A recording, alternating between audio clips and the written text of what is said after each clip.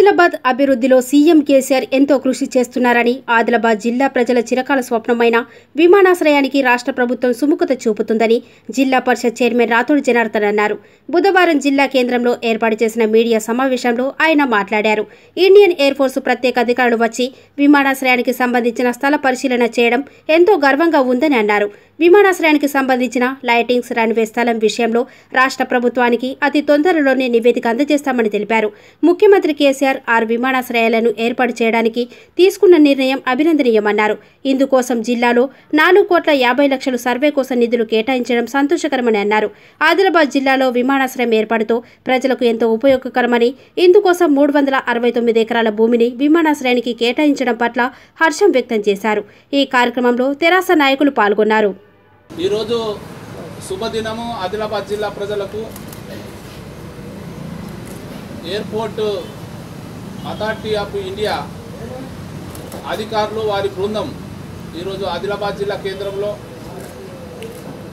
విమానాశ్రయం కోసం ఇక్కడ వారు భూమి పరిశీలన కోసం రావడం, అందులో భాగంగా మేము కూడా ఈరోజు ఎయిర్పోర్ట్ అథారిటీ అధికారులకు కలవడం, మరియు నేను మరియు మా జిల్లా ఎమ్మెల్యే అయిన జోగురామన్న గారు వారి యొక్క వినతి పత్రం, నా వినతి పత్రం ఆదిలాబాద్ జిల్లా ప్రజల సౌకర్యార్థం కోసం ఏదైతే జిల్లాకు అవసరం ఉందో విమానాశ్రయము, గాలి మోటార్ అవసరం మాకు ఇక్కడ, అందుకోసం ఈరోజు వారికి కూడాను మేము వినతి పత్రం ఇవ్వడం జరిగింది.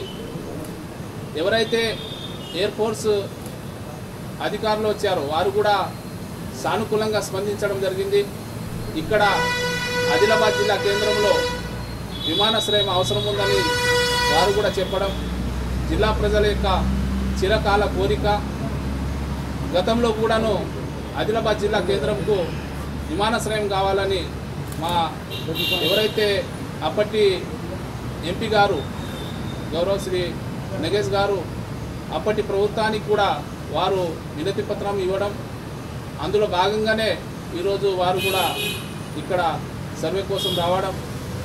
ఈ తెలంగాణ రాష్ట్రంలో ఈరోజు ఇక్కడ సర్వే కోసం రావడం అంటే మా గౌరవ ముఖ్యమంత్రి కె చంద్రశేఖరరావు గారు వారు 6 విమానాశ్రయాల కోసం 4,50,00,000 రూపాయలు వారు మంజూరు చేస్తే ఆ నిధులతోని ఈరోజు వారి ఇక్కడికి రావడం చాలా సంతోషకరమైన విషయం.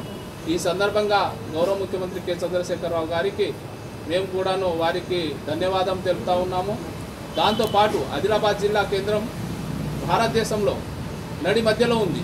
ఇక్కడ ఏదైతే విమానాశ్రయం ఏర్పాటు చేస్తే ప్రజలకు సౌకర్యం ఉంటుంది. దాంతోపాటు ఇక్కడ వ్యాపారం చేసే నార్త్ ఇండియన్స్ వారు ఉన్నారు, చాలామంది ఇక్కడ స్థిర నివాసం ఉండి వారు వ్యాపారం చేస్తూ ఉన్నారు, వారికి సౌకర్యార్థం అవుతుంది. మరి దాంతో భాగంగా ఇక్కడ నుంచి వెళ్ళే విద్యార్థులు ఉంటారు, ఎవరైతే ఎంబీబీఎస్ చేస్తారో, ఐఐటి చేస్తారు, చాలామంది వేరే వేరే దేశాలు కావచ్చు, రాష్ట్రాలలో చదువుకుంటున్నారు, వారికి కూడా సౌకర్యం అవుతుంది, జిల్లా ప్రజల సౌకర్యం అవుతుంది. అందుకోసం మేము చాలా రోజుల నుంచి మా ప్రభుత్వం, తెలంగాణ రాష్ట్ర ప్రభుత్వం ఎన్నో రోజుల నుంచి ఈ విమానాశ్రయం కావాలని వారు కూడా గౌరవ ముఖ్యమంత్రి చంద్రశేఖరరావు గారు కేంద్రానికి వారు ఉత్తరాలు రాయడం జరిగింది. అందులో భాగంగానే ఇవాళ విమానాశ్రయాలు సర్వే కోసం రావడం చాలా సంతోషకరమైన విషయం. ఇక్కడ ఆదిలాబాద్ జిల్లా కేంద్రంలో air authorities, air force lands already 369 acres available ఉంది. దాంట్లో భాగంగా ఇంకా కొంత భూమి ఏదైతే రైతులు వ్యవసాయం చేస్తున్న రైతులు 1,500 ఎకరాల భూమిని కూడా గుర్తించడం జరిగింది.